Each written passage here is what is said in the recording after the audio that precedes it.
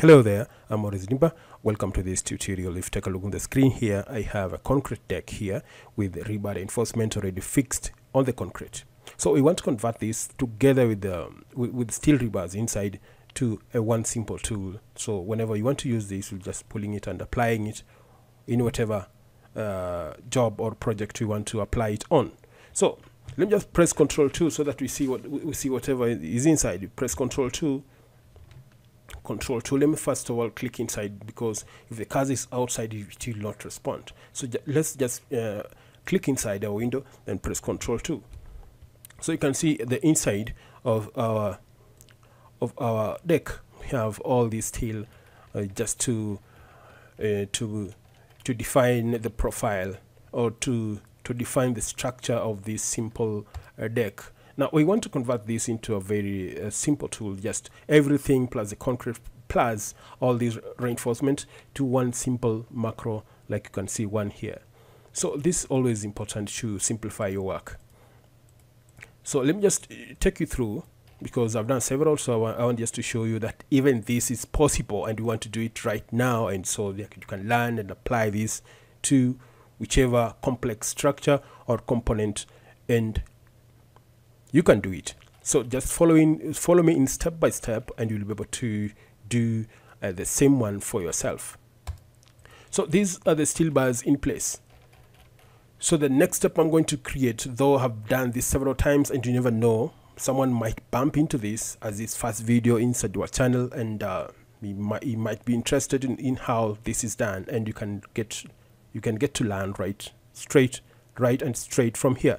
Let me just right click inside here, then pick on the new group, and I'll define this as a component.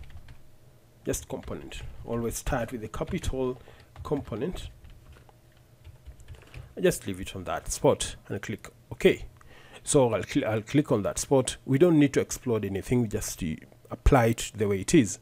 So I'll come to define component right there, and I'll give it I'll define this as a part, and I'll give it bridge or concrete deck. Concrete deck, and we'll leave it that way. So whatever we are going to do, just we'll move to next step. So the moment we move to next step, we'll have to select everything that will be defining this part we are trying to create, all these components we're trying to create. So I'll select everything here.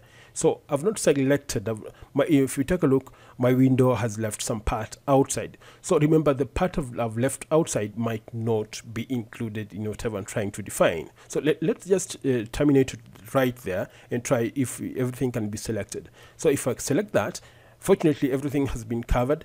And what I'm going to do right away, first of all, let me just zoom to check whether all the rebars has been included in my selection. It's very important to check.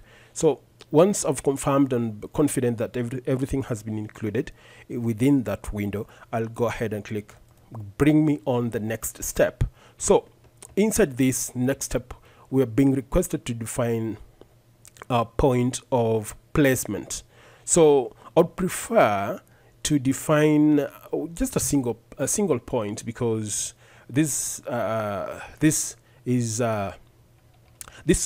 we've done this several times, so there's no need of going to much details. So I want just to show you that even this deck with rebar reinforcement is really possible and simple to convert into a simple tool called macro, and you'll be able to just pull into your model and continue creating that project that was once looked very complex to do. Now I'll define this point as my placement point, so I'll just click on that spot.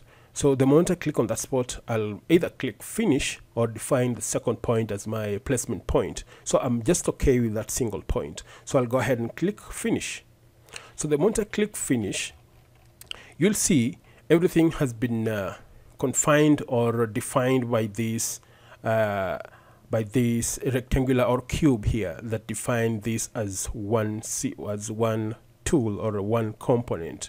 So if we scroll at this side here, we'll be able to see a preview of that, but we don't have a thumbnail that that shows us something similar to this. So it's always important to match whatever you're trying to create as a simple tool, to match or to give a preview of the tool or the work you intended to perform for you. Now, what I'm going to do, is just to create a screenshot. Always remember to create a screenshot of this component, or just to show you, because on my applications and component here we have a lot of macro with the preview. So white note for the previews, it will be a total confusion because you don't know which tool you are going to apply. So I'll come here, I'll come to view. So the moment I come to view, I'll be able to access this screenshot. So always go to the first option, screenshot, click on that. So this small window will come up under screenshot. Always remember to check print to file. So the moment you print to file, the moment you create a screenshot, this will be taken to this folder you're working on. And once you've checked on print to file, always good to do that. Then come to render view, click on option, and make sure you check the white background right there, and click apply and give it an OK by clicking OK button right there. So once you're done, you just drag this into a place that it will not interfere with your screenshot defining frame. So I'm going to create a screenshot. So it's always important to put your screenshot or define the thumbnail so that it brings brief details, some inner details of a thumbnail or the part you're trying to create as a macro. So I had already created this, so I want just to take you briefly on how you can create a screenshot. Now I'll come here and pick on pick view. So I'll create a view, I'll create a window that will cover the screenshot I'm trying to create. So you cover this holding your left button, and make sure the component you are trying to create a screenshot from is within this green box I'm trying to create. You see, I'm dragging it using my left button of the mouse. So the moment I release it right there, I'll be able to I will have defined my camera. Now if I come here and click capture, it will create an image. So that image will be saved under concrete bridge folder. So if you go there, you'll be able to find it right inside there. So always go to Tekla structures models. So this is called CivilMax concrete bridge deck 005 or 05. So if we scroll down, we'll be able to find it somewhere here, concrete deck right there. If you double click on that, you'll be able to find it somewhere here. So I had already created this some good images. So the one we've just created is this one here.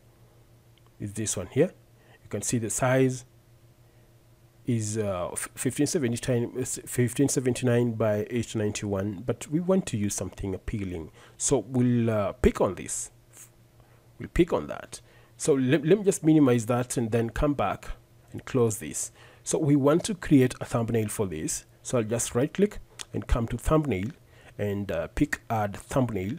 So I'll pick either this or this. I'll select on that, then come to open, and I'll go ahead and check and uncheck that. So the moment you uncheck this thumbnail will appear here. So just close this. So we have this in place, and I'll just go ahead and click on it and try and place it somewhere here. So you can see we have this in place. So we have also another option that we can rotate this into to an angle of our preference. You can rotate that like that. So that's how you can work with this. And also you can just select on that, right click and come to copy, and you can copy it maybe from that spot and take it somewhere there and add another one there. Then press Ctrl 4 and you have everything intact. Though if you take a look here, the plain copy also try to ignore our reinforcement. So let me come back and just undo and try to copy everything. Always try to highlight everything while you're performing a copy command. So let me just undo once again, undo, and I'm going back to place this right somewhere here. But my placement always think, because this component and this component are very close, and I think it will interfere with my selection when I'm trying to highlight everything plus the rebars. So in that position will be okay. So if I just switch back to my top view and bring this close, and I'll try to highlight everything right there and switch back to my isometric view, and if I come to navigate and try to rotate that from that position right there, and I'm going to right click here and come to copy, and I'll try to copy this from this position here, and try and connect it to that position, and try and still our rebars are still being ignored. Reason being, we must use the macro to place this component, the next component. So what we'll do, we'll come back to rotate and try to rotate this like this, or undo everything right there, just undo everything. So we want to create another one here, so I'll come back here and try and place another, I'll try and place another component right at that center right there. So you'll be able to see we have this already in place. So copying the component will ignore the reinforcement placed inside. So that's how you can do it. And let's just delete everything, just undo everything, just undo, so that we remain with this. So this is how you can convert your tool, and it's always a deal to always think about your time, the time you're going to spend on a particular model or a particular project, and approach it in a way that you'll be able to speed it up and complete it within the time frame, or even before the time frame. So that is always good, and these are always ways to approach when trying to increase your productivity or to achieve the time frame of a particular product or a project. Always define and convert all the parts that are repeatedly used on a particular project and save them as a library component, so you don't waste a lot of time doing the same thing repeatedly. So thanks a lot for watching this video, and remember to subscribe to this channel, and let's meet then. Bye bye, I'm Morris Dimba, and stay safe.